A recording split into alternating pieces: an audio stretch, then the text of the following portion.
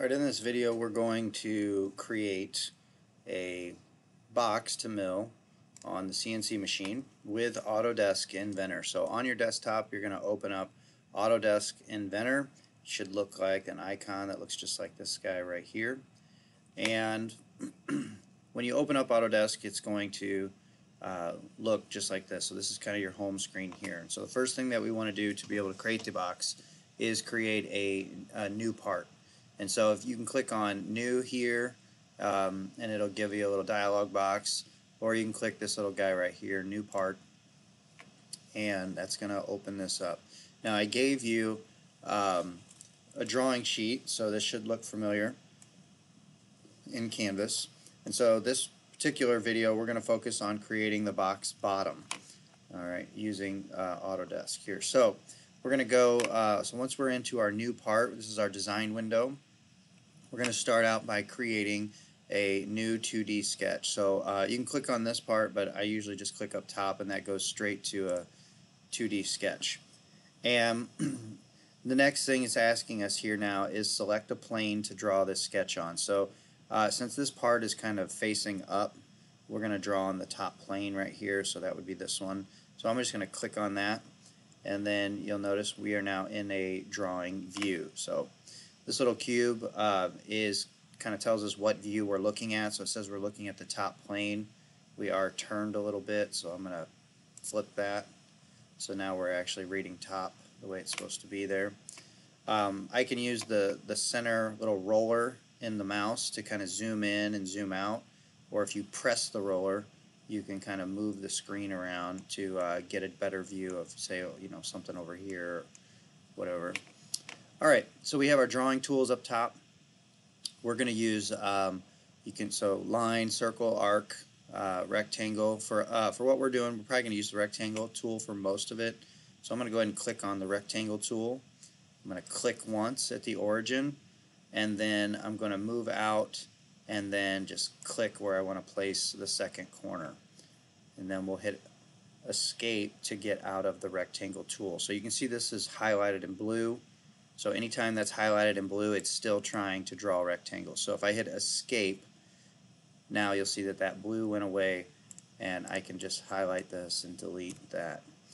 But alright, so the next thing I need to do is, according to the box bottom drawing sheet, this rectangle that is going to be the box is 8 inches by 4 inches. So we need to adjust our rectangle here to be that 8 by 4. So I'm going to use the dimension tool. Click on that, you'll see it highlights blue. I'm going to click on this line once, move up, and click again. And then I can say, well, that's supposed to be 8 inches, and hit enter. Then I'll click once and click again, and this should be 4 inches, enter. So again, we're still trying to place dimensions. I'm done with dimensions, so I'm going to hit escape, which that goes away. And then we were going to finish that sketch. Alright, now it kind of turned and zoomed in weird, so I'm going to hit the little, use the cube, hit the little home button here. Sorry about that. Hit the home button, and then that'll kind of focus it out so we can see the whole thing here. Zoom it out. Alright, so the next thing we're going to do is we now have our base shape, but I need to be able to turn this 2D shape into a 3D model. So we're going to use the extrude tool. So when I click on extrude, it automatically, usually it's going to ask you to select a profile, but since I only had one shape, it auto selected that profile. So the next thing it says, how far do you want to extrude? Well, according to the box bottom, if I were to extrude from this point all the way up to the very top surface, that would be a 1/2 inch. That would get me to this surface, and then I need to go another 1/4 inch to get to the top. So let's just go ahead and go all the way to the top. We're going to make it 0.75 and hit OK. So now in part 1, the extrusion, you can see went to 0.75, and then in this direction. So we'll hit OK on that. By the way, you can always edit things. That's what's nice about this. If I say, oh man, I made the part the wrong size, I can always look under the extrusion, there's the sketch. We can double click on the sketch, double click on the measurement, make it 9 inches, finish sketch, and then you'll see that it adjusts. So I'm going to move that back to 8 and finish sketch. Okay. Alright, so the next thing that we want to do is we want to create this hole, this pocket that's in the bottom, the box bottom. Okay, so what we're going to do this is we're actually going to draw a rectangle that is 2.73 wide and 6.73 long, and then we're going to position that rectangle 0.26 inches off of the edge, or no, it would be 0.26 plus this, so that would be 0.38 plus 0.26. Okay, so we can do that. Alright, so we're going to do that by creating another sketch. This time the planes aren't going to show up because we already have an initial sketch, so we just have to tell it where we want to sketch. So you can see I got my little pen and paper there next to my mouse pointer, and I'm going to choose this surface to sketch on. Then we'll just click on that and move that to the middle. And we're going to do the same thing. Rectangle tool. I'll just click somewhere about here, somewhere about there, and we're going to put in our dimensions again. So I'll hit escape, dimension. This one was 2.73. Hit enter. And then this one was 6.73.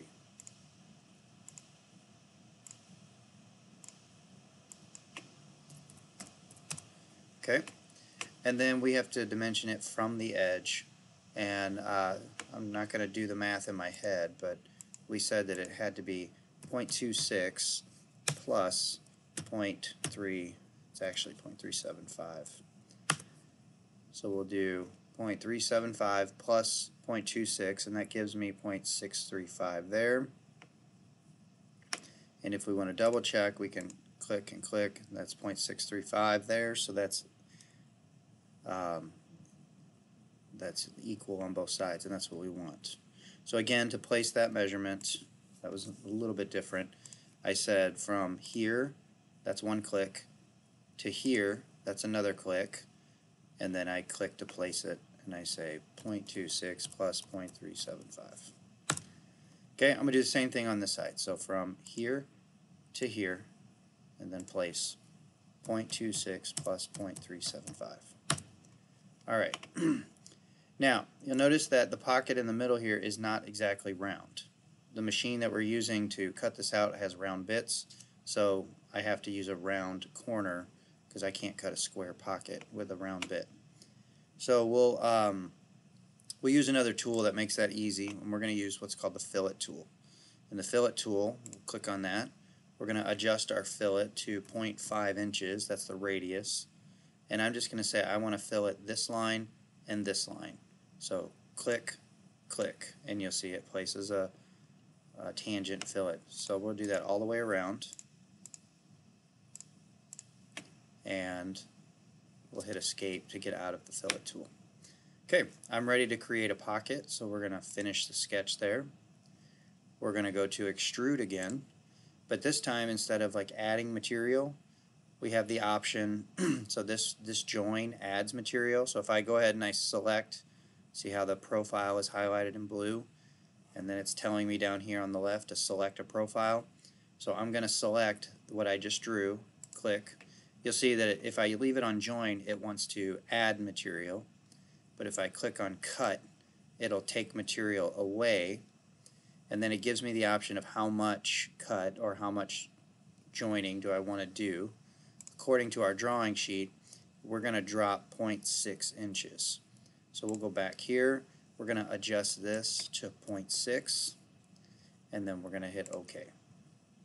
Alright, so now we have the pocket in there.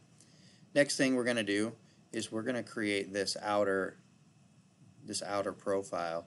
So in other words, we're going to cut the outside part of this down as well. We know that this is 0.375, that got rounded, so that should be 0.375, and then all the way around the edge. So let's do that. Okay, we're going to do a new sketch on top of here. click top to center that. And again, I'm going to do a rectangle, and I'm going to just go from here, say here. Alright, and now I'm going to hit escape, get out of the rectangle tool, and we're going to use another tool that we need. This one's called project geometry. So I already drew this outer shape, right? We already made the box. But now I just want to pull these lines into this current sketch. So that goes and it borrows lines from the previous sketches, pulls it into this one. So if I just click project geometry, hover over this until everything highlights, I can click, and you can see now those lines are in our sketch as well. And that's going to be useful because I can dimension now from here to here. And we said that that was 0.375. And then this one is also 0.375. Okay, now according to the sketch, this distance from this line to this line needed to be 0.26. That's an important one, so make sure it's going to throw an error, say it's over constrained. But you can just click on it without placing it and see that that is indeed 0.26 inches. And that needs to be the same all the way around the box. So we'll hit escape and get out of that. We're going to use the fillet tool again, leaving it at 0.5, putting a radius here, here, here, here, here, here, here, here. Okay, finish sketch. And this time we'll extrude, and we're going to choose the profile of this outer edge. Don't click here. Click on this outer edge, and you'll see that it wants to join initially, but we're going to change that to cut. And we're only going to drop it 0.25 inches. Hit OK. And there we have it. We have the box bottom. So make sure you save your part. So we'll go to File, Save. This is not Google Docs. It's not going to save it automatically, and then you're going to save it as your name, Box Bottom.